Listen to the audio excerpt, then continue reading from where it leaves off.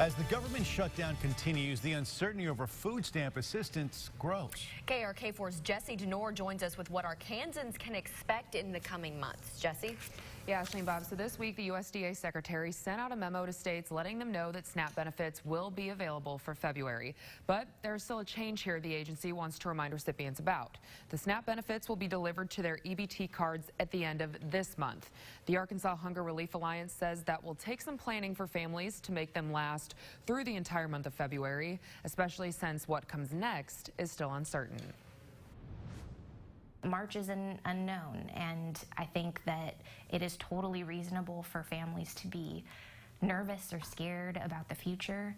But I think if we can take it 1 month at a time at this point, that's really what everybody is doing. About 40% of recipients fully rely on SNAP benefits for their groceries.